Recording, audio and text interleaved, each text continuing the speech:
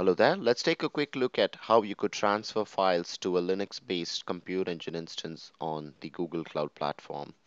Once you go into the VM instances, you'll see the list of instances. Click on SSH. Once the terminal opens up, you click on this icon here on the right-hand side top, and then you have this option called Upload File. Select the file that you want to upload and open, and here it shows the status. It's a very small file, so it already is uploaded, and then it also shows the destination as to where the file got uploaded. In my case, it's usually the home directory of the user. I'm quickly going to go there, cd home software, and there the file is there. And likewise, if you want to download the file, for example, in my temp directory I have a file called test.txt.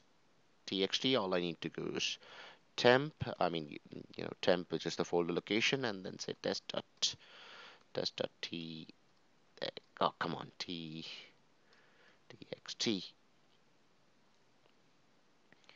There you go. It got downloaded to my download folder.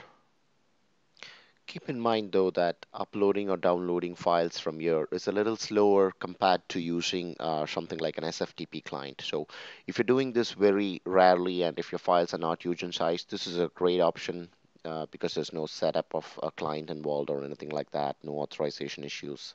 As far as you have access to the VM, you're good to go through the Cloud Console.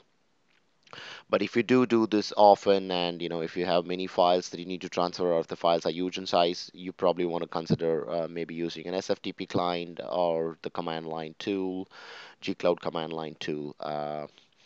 And the third option is also transferring cloud files through the cloud storage bucket. There's a link down in the description of this video which shows you a couple of other options, and I'll put the link to this also to this page on the web also. Hopefully this was helpful. Thank you very much folks for watching, and don't forget to give the video a like if it has helped. Thank you.